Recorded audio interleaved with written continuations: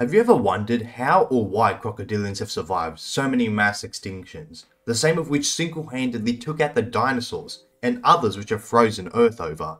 Well, that's what I'll answer today. G'day ladies and gentlemen, I'm your host here to answer nature's burning questions. This burning question today being, how did crocodiles survive extinction? But before we get started, don't forget to slam that like and subscribe button. Done? Alright, let's get into the video.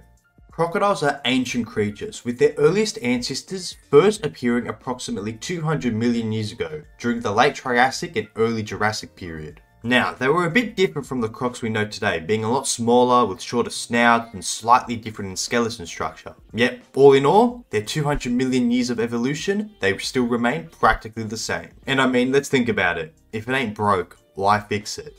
Sure, they might have had a few different varying tries at something else. For example, you have the Caprosuchus, known as the boar crocodile, you've got the giant Dinosuchus, and all that stuff. But all in all, their most favourable adaptations were when they remained like the crocodilians we know them as today. Their ability to survive in diverse environments and their physical effectiveness have enabled them to endure the mass extinctions and withstand the challenges posed by not only one but two ice ages. But before I get into that, I'll go through some of the crocodilians' specific adaptations and behaviours that assisted them in thriving in their many environments. The first of which being their semi-aquatic lifestyle. Crocodilians are well adapted to both aquatic and terrestrial environments. This semi-aquatic lifestyle allows them to inhabit a variety of habitats. This can include from freshwater rivers, to lakes, to brackish and saltwater coastal areas. The ability to move between these habitats provides a level of ecological flexibility that contributes to their survival. Now, it should be no surprise to anybody that they are efficient of being predators. Crocodiles are apex predators in many of their ecosystems, with their powerful jaws, sharp teeth, and strong bodies making them highly effective hunters. Their diet is diverse, including fish, birds, reptiles, and even insects.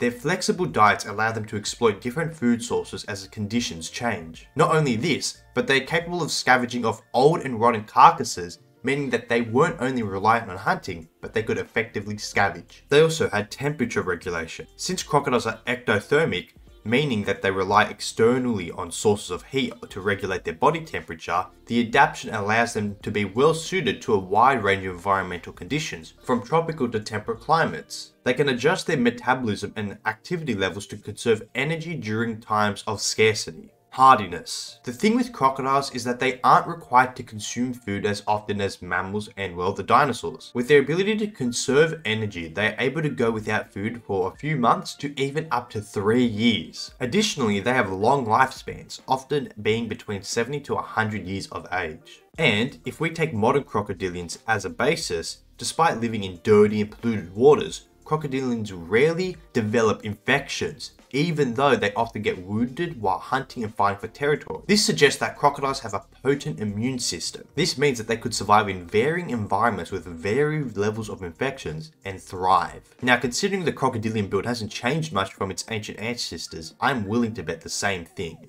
Now, I'll kick it off with the central extinction everyone knows, the KT mass extinction, which wiped out the dinosaurs. I know you'd question, well, how did crocodiles manage to survive through an extinction that the dinosaurs were unable to? An extinction which clouded the world and set forth an immense change to the climate. This is where crocodilians' temperature regulation and hardiness comes into play. Being capable of surviving months and even years without food meant that, unlike the dinosaurs, they could remain in a semi-dormant state. Over time, they conserved their energy until they came across prey or carcasses, in which the process would then repeat in staying semi-dormant. As their temperature was regulated, they were able to adjust their metabolism, which again assisted in when there was a scarcity of food. And hence, through their adaptations in particular, their temperature regulation and hardiness allowed them to survive through the very extinction which wiped out the dinosaurs.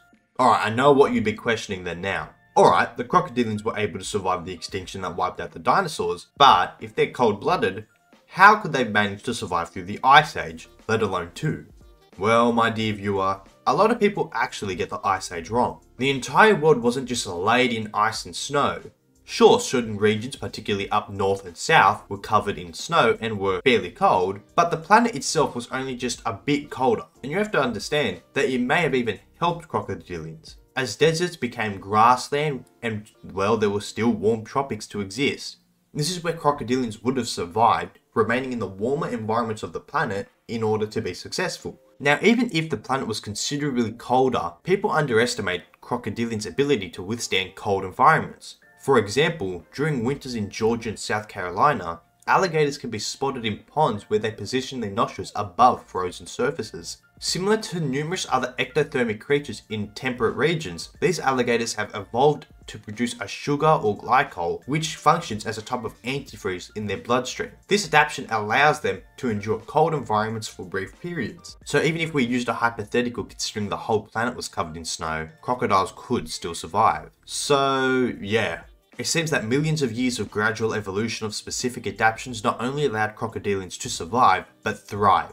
Even though, sure, crocodilians lost a few species considering the harsh events that occurred, they're still existing today, showing how successful of a predator they are, surviving 200 million years and still adapting and evolving. Thank you all for watching, I hope you all enjoyed, and if you have any other topics you want me to cover, then just drop a comment below. I'll see you all next time. Bye.